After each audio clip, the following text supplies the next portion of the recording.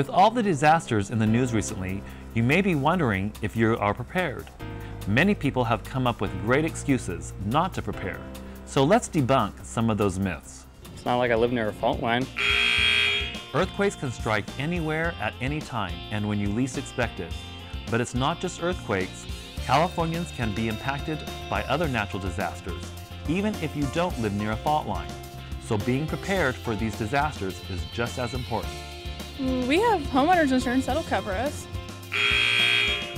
While you may think you have a great policy, it's likely yours doesn't cover specific events like flooding and earthquakes.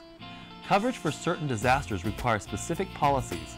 Make sure to check with your insurance company before it's too late. I'm too busy. I don't have time to prepare an emergency kit. In reality, it doesn't take much time at all, and you can probably find most of these items already in your home.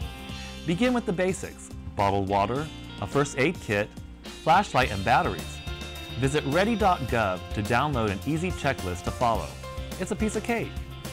Being prepared for an emergency doesn't mean you need a special degree. It's simple. Visit our website at caloes.ca.gov or ready.gov and get it done. Do it before it's too late. Thanks for watching. Visit our online newsroom at oesnews.com to learn more about this program and get the latest news and information from our team. Don't miss our next video on your Facebook timeline. Like our page and you'll get the latest posts as they happen. If you're an Instagram user, you can see the latest snapshots by following our CalOES Instagram account.